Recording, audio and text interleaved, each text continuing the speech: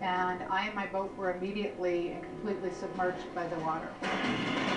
And I made a very conscious choice at that point, and I asked very clearly that God's will be done.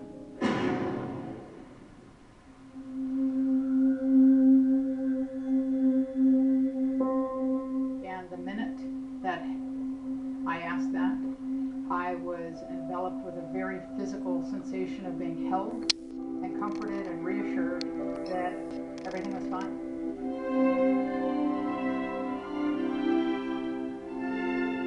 My spirit broke free from my body, and I rose up and out of the river, and I was immediately greeted by a group of spirits, beings, angels, and they began taking me down this exceptionally beautiful path toward this great dome structure of sorts that I knew was the entrance to heaven.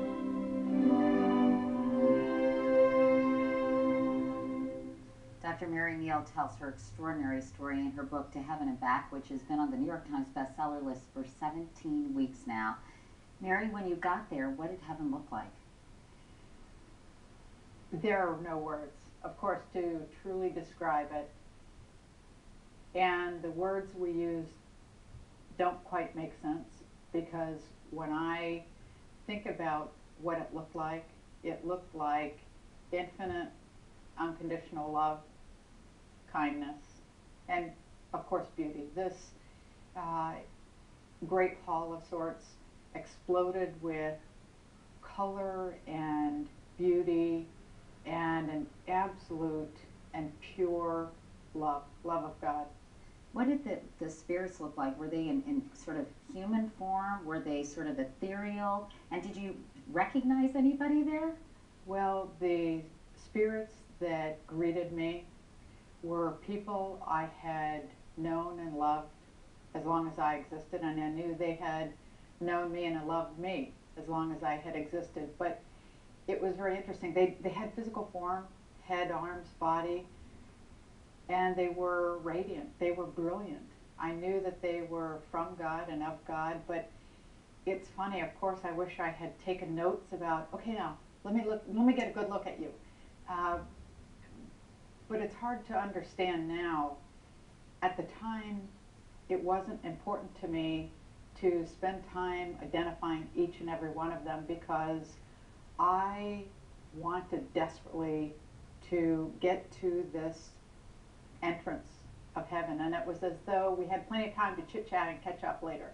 And in the meantime, you're underwater, and I understand your knees broke and made your legs limp, and that helped the water push you or well, the water, out of the kayak, right? Well, I was underwater, upright in the boat, and absolutely pressed to the front deck of the boat, and the current ultimately sucked my body out of the boat. And in doing that, my knees bent back on themselves. And during that time period, it was very interesting, because I was being held, I believe, by Christ and reassured, and went through a bit of a life review, not so much looking at events, but looking at all the unseen ripple effects of those events. And I could feel my knees bending back on themselves, and I'm an orthopedic surgeon. I thought about that, and I thought, well, that's interesting. I don't have pain. I know my bones are breaking. I don't have fear. I don't have panic. I knew that I had been underwater too long to be alive, but I felt more alive than I've ever felt. But 15 minutes, how is that possible that you were submerged underwater for 15 minutes? Well, if you talk to the people who resuscitated me, they would actually say that it was more like 30 minutes. I tend to go with 15 minutes because that was an absolute 15 minutes on the clock, and that is too long scientifically to be alive. And although my kids might say otherwise, I didn't suffer brain damage. And Meanwhile, though, and then when you return to your physical body, I know that you were told it's not your time. You returned to your physical body, and how did you feel? when you got back and you realized you were here? I was not happy about it. I had absolutely no desire to return. And two of the things that were surprising to me about heaven, and I have to say that I didn't really have any preconceptions about what dying might be like or what it might be like after I died. I was surprised by the fact that despite my wonderful family, I love my husband, I love my children more than I can imagine loving something on earth. I looked back at my body as they were doing CPR, and I was not coming back. In fact, one of the people who was doing CPR was a young man, kept calling me back to take a breath, and I would intermittently be overwhelmed with compassion for him. I would go back and take a breath and then leave. And it was interesting because I became so irritated with him Because you wanted continuing to be free. to keep calling me back. And he, as it turns out, was so irritated with me because I would take a breath and then stop. Well, I know that later when you were in the hospital, you began to have visions, and one of them involved your son, really a terrifying prediction about him. We're going to find out what that was when we come back.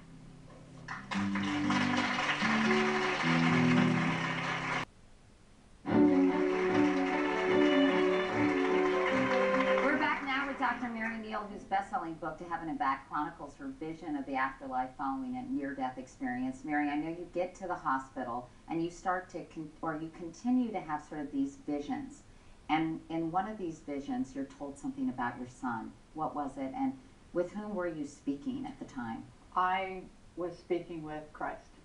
And that sounds a little presumptuous always for me to say out loud, but that was one of the truly remarkable things about my experiences, really coming to this realization and understanding of how that's true, that God really loves and knows each and every one of us, which is something that's difficult to understand. I should point out that you were not religious. I mean, you were raised a Presbyterian, you would go to church occasionally, but you were not a person of deep faith, really.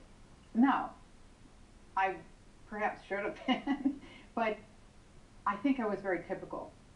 You know, I had a busy life. I had a husband, 4 children, full-time job, and I did claim to be a Christian, and I certainly did go to church, but I was not overly religious. So what were you told when you were in the hospital, Mary? Well, I was told a couple of things, several things, given somewhat mandates for my life, one of which had to do with my expected role at the time of my oldest son's death. And I had been told by my son when he was quite young that he would not live beyond 18. He told you that? He told me that many years prior. And so when I was told this as one of the reasons for my return to earth, it did not come as a surprise. That you had to be there to comfort your family because your oldest son was going to die. It was not so much comforting my family as much as it was fulfilling a role for not just my family and community, but really the community in a more broad sense of showing people how to find the beauty in what would otherwise be considered a tragedy. Because the fact is there's always beauty. 10 years after this happened then, when your son, Willie, your oldest child, was 19, what happened? He was roller skiing. It's a dry land form of cross-country skiing, and he was hit by a car and killed instantly. Had you told anybody about this conversation you had, this experience you had in the hospital? Just before my son's 18th birthday, I was really anxious about it, and I finally told my husband. And I won't say that he was happy that I told him, but I told him, and then actually on his 18th birthday, I told my son. And you told Willie? I did, because I truly believed at that point that God's plan for his life had changed. And what did he say? Well, he thought it was interesting, but he noted the fact that he did turn 18, and I think he thought it was interesting. And in fact, the day that he died, during the roller ski with a friend, he told his friend about this story. What do you hope people take away from your experience and this book? Well, what I really hope is to, first of all, fulfill one of my mandates, which is sharing this story with others. And I hope that through reading my book, which is talking about life after death, but it's even more talking about how to find God in your own life, I hope that people make this transition from faith to an absolute trust that all the promises of God are true. It's hard to understand, but God really does love each one of us intensely, have a plan for each one of us, and we need to be about the business of figuring out what that is and not wasting our time. I feel like if people can really just accept that there really is life after death and forget their fear of death, they can more fully engage in life. Well, Dr. Mary Neal, it's really interesting to talk to you, and I so appreciate your coming by. Well, thank you so much. Thanks, Mary. I really appreciate it. When we come back, a boy says he also knows that heaven is for real because he saw it with his very own eyes.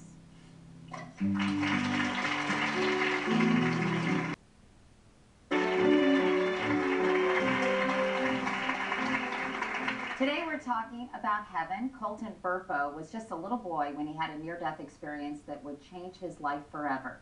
Take a look. At first glance, Colton Burpos looks like an average American kid. A 13-year-old from a close-knit family living in Imperial, Nebraska. But what Colton says happened to him is anything but ordinary.